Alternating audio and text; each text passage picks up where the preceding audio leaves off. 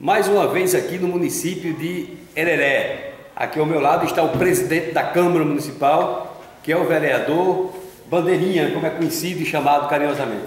Bandeirinha, você que está à frente da atual mesa diretora, vamos começar essa entrevista comentando o relacionamento entre os poderes, Prefeitura e Câmara, aqui em Ererê. Estão trabalhando unidos, em harmonia, presidente? Nós temos aqui realizado um trabalho do Poder Legislativo, representando a Câmara Municipal de Vereadores de Ererê, e nós buscamos fazer a nossa parte enquanto Poder Legislativo, cobrar do Poder Executivo as cobranças, políticas públicas do dia a dia, e nós temos se dado muito bem entre o Poder Legislativo e o poder que a gente representa e o Poder Executivo representado pelo gestor.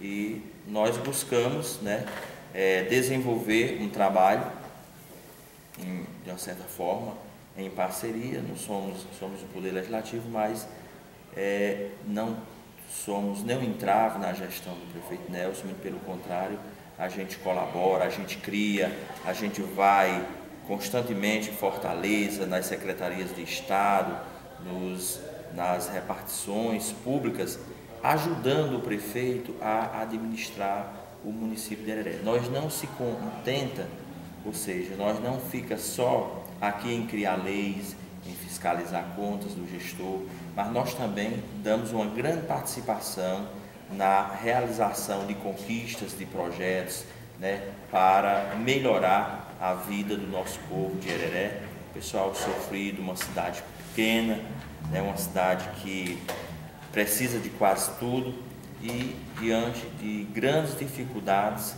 que os municípios enfrentam, que as pessoas enfrentam. Nós já estamos aí com quase 4 anos de seca, e a falta da produção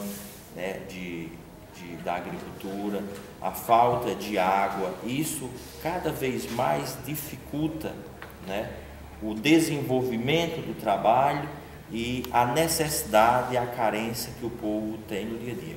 Tendo em vista que a produção foi muito pequena, quase nada nesses anos todos, a grande dificuldade da água que poderia o município estar investindo em outras políticas, por exemplo, está melhorando a educação, está melhorando a saúde, está melhorando a assistência, e às vezes parte desse recurso vai ainda para levar água até a casa das pessoas.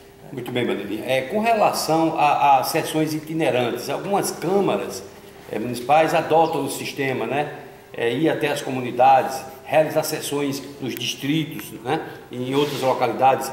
Existe esse pensamento da atual mesa diretora para que realize essas sessões em outras localidades, sem ser aqui na sede do município, presidente? Oficialmente nós não fizemos nenhuma sessão itinerante à Câmara e até à comunidade. Mas nós, enquanto vereadores, eu tenho ido muito na zona rural, tenho sido um parceiro das associações, e nós, tanto eu quanto outros vereadores, que a gente vai até essas comunidades, reúne as pessoas, pega as demandas das pessoas e traz até esse plenário e fazemos requerimentos, projetos para beneficiar essas famílias que apresentam as suas demandas para a gente. Ultimamente a gente tem ido em várias comunidades, temos visto a questão das estradas vicinais, e temos cobrado ao Poder Executivo. Ele já tem feito partes, outras partes ainda estão por fazer, mas nós estamos identificando os problemas e pedindo ao Poder Executivo, que é quem executa, é quem administra o recurso do município, que possa estar atendendo essas demandas que as pessoas, que nós traz lá nas comunidades. Chega numa comunidade, qual é o projeto aqui que vocês acham que é de mais interesse de vocês, que vai trazer uma vida melhor? As pessoas dizem, projeto de água, outro projeto de produção. Então, entre os dois, qual que é a prioridade? É o de água, e a gente tenta sempre priorizar aquele benefício, aquilo que a comunidade vê que é de mais interesse para ela naquele momento. Muito bem, presidente. E ultimamente a grande demanda, né, é de água, né, produção de água. Temos feito um levantamento do município inteiro sobre onde precisa de caixa d'água, sobre onde precisa de instalação.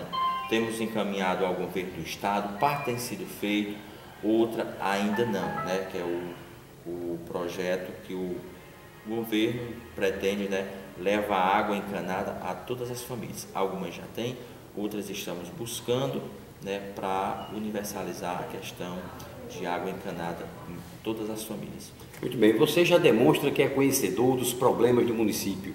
Então, com base nesses seus conhecimentos, na sua experiência, que pedido você faz, de modo especial, ao governador do estado, ao governador Camilo Santana, para que ele destine mais ações do governo do estado aqui para Ererê? Camilo, a gente fica muito feliz pela sua vitória, chegar a representar o estado do Ceará. E Ererê hoje pede muito que o governo do estado se empenhe, né, na continuidade da BR-226, que está ligando o Rio Grande do Norte ao Ceará, e essa BR parou na divisa. E Ererê precisa muito que essa BR tenha continuidade e passe por Ererê, para trazer o desenvolvimento, né, desse município que tem muitas riquezas naturais, né?